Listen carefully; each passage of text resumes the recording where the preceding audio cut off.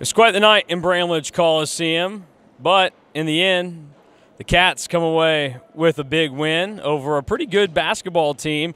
K-State women dominated Creighton from the jump, blew them out, was never really close. Aoka Lee was great. A lot of other pieces that stepped up. They knocked down shots, looked really good tonight. Unfortunately, most of you are here to hear about a pretty nasty game that involved K-State basketball because they got beaten in a pretty bad way against LSU tonight, 76-65. The final score doesn't fully reflect how nasty of a game that it was for K-State because Wildcats did not shoot the ball well in this game. They looked bad defensively. You could say lazy. You could say just not locked in. And there were a lot of other problems that came up throughout this game. But the Cats ended up losing by 11. And there's one particular stretch that I want to point out immediately to start this game. Jerome Tang took all of it on him for the loss afterwards and talked about – I mean, he was clearly upset. And we've seen over the last season, now into this year, he's a little bit more open about the bad games. What that tells me, because we didn't see that a lot in the Elite Eight season, year number one. Really the only game we got that was at Oklahoma on Valentine's Day when – I mean, it took them like an hour to come do post-game media. OU went first when traditionally the road team goes first. There was a lot there. Clearly he was frustrated in that moment. But we've now seen multiple times over in the last 12 months Jerome Tang handle things much differently. He did that tonight. But one area of this game where I do think it does fall on Jerome Tang is when you compare what the head coaches in tonight's game did. Jerome Tang didn't use his first timeout until K-State, who was trailing by 3, now trailed by 12 with about 4.5 minutes left in the first half. He let that lead balloon into a double-digit lead as he tried, I think, to see if his team could handle it, get some things figured out. It was obvious that they couldn't.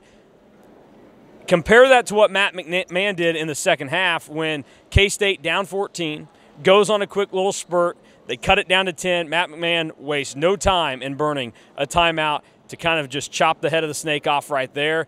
And to me, that is one of the differences in this game tonight where that felt like K-State's best chance to come out on the other end to maybe make some noise in the second half. They just could never get it any closer than I think they got it maybe down to 9 at one point in the second half. But bad game all around. Doug McDaniel was a bright spot. He came out, scored early. His quickness, obviously still a really big deal for K-State, but not a lot of other things to like in this game. And the biggest concern probably is Coleman Hawkins. Yeah, there was a lot from this game, and we talked in the preview about how both teams, we didn't really know what to expect, but that's just with quality of competition. You just don't know.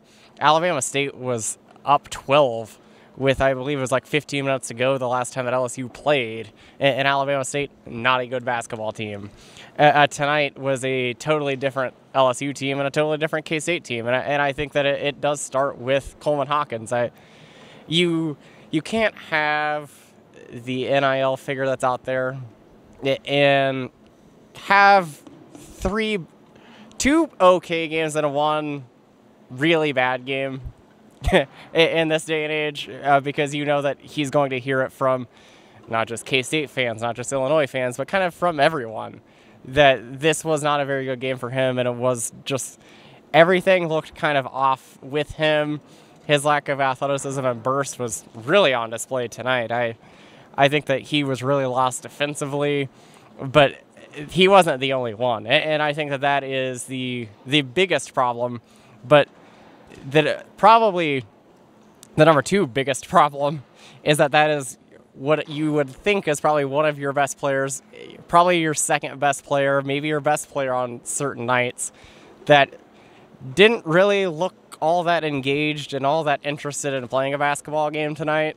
And if you really look down the entire roster for K-State, only 2 guys really looked pretty interested in playing a basketball game. It was Doug McDaniel and David Gasson. And I think that is where a lot of the grossness comes in, because there were multiple occasions where K-State would miss a shot and just not go back on defense, or a shot would go up and nobody for K-State would even attempt to box somebody out.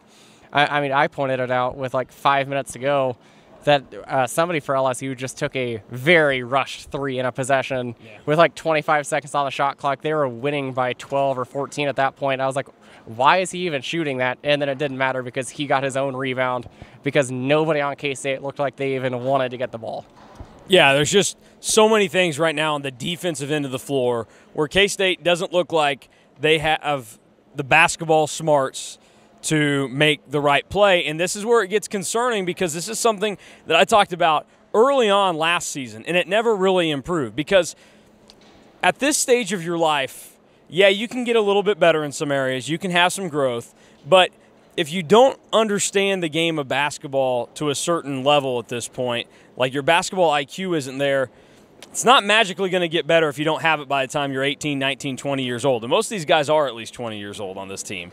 So, and that's where you look at what K-State had in year 1 under Jerome Tang. And you go, Marquise Noel obviously had it. Keontae Johnson obviously had it. Desi Sills, I questioned it at times, but he made up for it, more than made up for it, with how aggressive he was, how much hustle he had, and the fact that, he made the right plays out there when you needed him to. Now, I question his shot selection sometimes, but shout out to him for what he did against KU in year 1. But that's one of those areas, too, where they didn't look engaged. And then there were so many times where K-State, I think in trying to force a turnover, they ended up getting into a situation where they would maybe switch, and then they tried to set up a little bit of a double. But nobody on this team right now is playing well enough on defensively to be able to handle that, where they can't make up for it because they just look slow on defense. And part of that is just being lost, I think, mentally, like I've talked about, but also just guys not getting in a good position. Coleman Hawkins was one, again, to point out that he had a couple times where he left his feet and it cost K-State, and you just can't have that. And then you talk about Doug McDaniel, David Gasson looking like really the only 2 guys that from start to finish acted like they cared out there tonight and brought it. The most engaged we saw Coleman Hawkins in this game was in the final minute when, look, they ended up calling the foul on Cam Carter. I don't know why they did, because if you look at the video, for no reason, Hawkins makes kind of a beeline in that situation, is running and closing out really hard in a situation that doesn't make a ton of sense. He and Cam Carter collide. They share some words after the game. There's jawing back and forth and everything. Just a weird night and not something to give good vibes early in the season where you already have a bad loss, but it's made even worse by the fact that a lot of things in this game, we've already said it, but they felt gross. Yeah, and that is the most concerning thing about this game, I think, is that there are bits and pieces where I'm like, okay, like shots aren't always going to fall. K-State wasn't making threes at a very high clip really at all tonight. I think they only made 1 in the entire second half, and when you're trailing, you would like to make those. And K-State was only 50% in the paint tonight. I don't think that will happen again. It'll probably be not this bad, but it will never probably be in that like 70% range. But you would like it to be better tonight. K-State was 13 of 26 in the paint. That's not a good thing. But the thing that I just keep going back to, and it's what me, you, DUI, and KSU_fan have been talking about really since the game got out of hand with about 10 minutes left in the second half, was just that you can't have a game like this when the entire nation is watching you because they know that you have one of the most expensive rosters in college basketball, because that number just keeps getting floated out there and everybody keeps talking about it. You can't come out and look like you want to be anywhere else but on a basketball court when you're playing one of 2 teams in the non-conference that are probably capable of beating you. Maybe McNeese if you can get to the championship game in the tournament in the Cayman Island or in the islands, but that's the only other team that's probably capable of beating you. And this team was capable and kind of beat the crap out of you tonight. Yeah, and LSU won the game. I don't think LSU is going to end up being a very good team this year.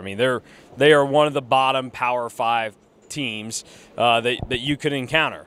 So that's not great for K-State. You talk about the offense. Yes, shots are not going to fall, but I look at what happened tonight, and it didn't seem like K-State was able to get a ton of great looks from 3 even. And that's concerning, too, that we talked so much in the offseason about the amount of guys that K-State added that should be better shooters. You would think, okay, more shooters. teams are going to have to kind of divide and conquer here. They're going to have to kind of cut their losses, and sometimes guys are going to be open. There was none of that tonight. So the offense, I think, has to get a lot better because it was fine against New Orleans and Cleveland State, but that's not going to cut it when you play, obviously, a team like LSU, which a team like LSU, you're not going to find anybody worse than that in the Big 12 this year except for maybe Oklahoma State. So that's where I would start to have some more concerns, and they're going to have to really do a lot to kind of regain everybody's interest and trust. And you're right. You have this highly talked about roster that has a lot of guys that command attention nationally, even if NIL wasn't involved. Coleman Hawkins and Doug McDaniel are two guys that nationally people are interested in because they know about what they did at Michigan and Illinois, and they're entertaining players when they're on and having good nights. But people are going to want to see what happens there. And then there's also, I mean, Jerome Tang took accountability for himself after the game, but like Jerome Tang can't enjoy this feeling tonight even more than a normal coach would after a loss because he has to think about, okay, there was the flirtation with the Arkansas job in the offseason that required K-State ponying up more money and more guarantees. And then you build this roster that requires reported large amounts of NIL, and this is what you end up getting on a night like this. An LSU team that K-State should have been able to handle at home. A good basketball team, an NCAA tournament basketball team, handles a team like LSU at home. The good news for everybody, if you want to go the glass half full thing, I know I'm not very good at that. Here's what you say about tonight. It is not even in the midway point of November. There's a lot of basketball to be played. One game is not going to keep you out of the NCAA tournament, and you can get better from here. This is a brand new roster, guys still trying to figure things out together, and I think a lot of these guys will work to try and get better and make it work. And you have enough guys, depth-wise, I still think, that if one or two aren't going to jump on the wagon, then you can leave them in the dust and playing time can evaporate and you can still have a chance to be a good team tonight. The other thing I would say is, and we talked about this going into it, Cam Carter has been a very volatile player in his career, and you can typically tell early what kind of night it's going to be for Cam Carter, and depending on what night it is for Cam Carter, we saw it for 2 seasons at K-State, it dictated the outcomes of games for K-State. I think last year really the only game where you felt like Cam Carter was on and really playing well that they lost was the Oklahoma State game in Stillwater. But outside of that, you think about everything else, it's like if Cam gets a couple shots falling early, you can just tell by the way the game is flowing. That happened tonight. Now, part of that, again, K-State's defense needed to be better in some spots, but Cam Carter had a good night, and he deserves to eat it up. He deserves everything that he did before, during, and after tonight's game because he played well and he led LSU to a pretty massive road win back in a place that he spent 2 years at. My glass half full take, I think, and is that football plays on Saturday? Well, I mean, football does play on Saturday, but my glass half full take would be that not quite this early, but still in November, the first team of Jerome Tang that went to the Elite Eight went to Butler against a not very good Butler team and got their ass kicked. And it was worse than this. So it can turn around because it is just November, but it feels gross because of how the game really played out. And again, kind of like this season, the 2022-2023 schedule in the non-conference was pretty bad.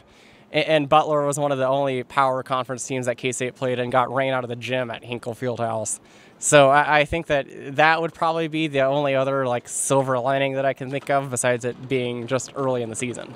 Yeah, we'll see. I don't know. There are things to not like about how K-State has started this year, and the rebounding continues to be a very concerning problem, especially with the amount of length that you think that K-State could throw out on the floor. So K-State now has a handful of days to try and get back up off the mat after this one. They should be able to do it because they are going to play the worst team in college basketball, and that is not an overstatement. Yep. Might be an understatement. The team that lost by 72 points tonight. Yeah, to Missouri, who's not a great basketball team. They are, I was going to say the SEC version of LSU. They're both in the same conference. They are the same team. They're not going to be anything special, I would imagine, this year in basketball. But, yeah, Mississippi Valley State coming up for K-State next week, and K-State should be able to handle that one, you would think, pretty easily. That's one where K-State, we talk about advanced metrics, got to put it on Mississippi Valley State and teams like that, especially now that you got to make up for this bad home loss, because this is going to be a quad 3 loss for K-State. Yeah, that's on Tuesday night, the night before my birthday, by the way. HBD. You gotta pour that one on. That's got to be not quite even like Missouri level, but win that game by like 30 plus, and I think that K-State's in a lot better position than vibes are better. The vibes are really gross right now, to be completely honest with you. That I think was far and away the worst loss of the Jerome Tang era. It feels like it. I mean, even Nebraska last year, it wasn't fun afterwards, but you know, Nebraska was an NCAA tournament team a season ago. They kind of got hot at points throughout that game, made shots. That's the other thing, though. K-State's defense the last couple of years has looked a little suspect with what they've done defensively and giving open looks. I've talked about that quite a bit. And I would point this out after the game. Jerome Tang was kind of asked about this, was talking about, you know, at Baylor they were like in the 270s in rebounding when they won the national championship. And so Jerome Tang kind of went on, you know, can we make up for that with offense and, you know, turnovers and all that stuff? What he failed to mention there was that was still when Baylor was pretty high at their peak of playing good defense in college basketball. And you look at what has happened to Baylor ever since that national title, they've gotten further and further away from where they've been in the defensive metrics. That's the concerning part for me, and I think there was a lot of stuff tonight based on how Jerome Tang spoke and handled things where he is not feeling very good about this basketball team right now. And that's a little concerning moving forward. But when you have to coach effort and it's the third game of the season, that's never a great sign. Yeah, the guys should have been motivated tonight. They weren't. And it feels like this is something we continue to talk about. Is that a problem with the portal, NIL, who knows what? But K-State's got to get that figured out. In all seriousness, shout out to the K-State women for, again, start to finish, just dominating a very good Creighton team.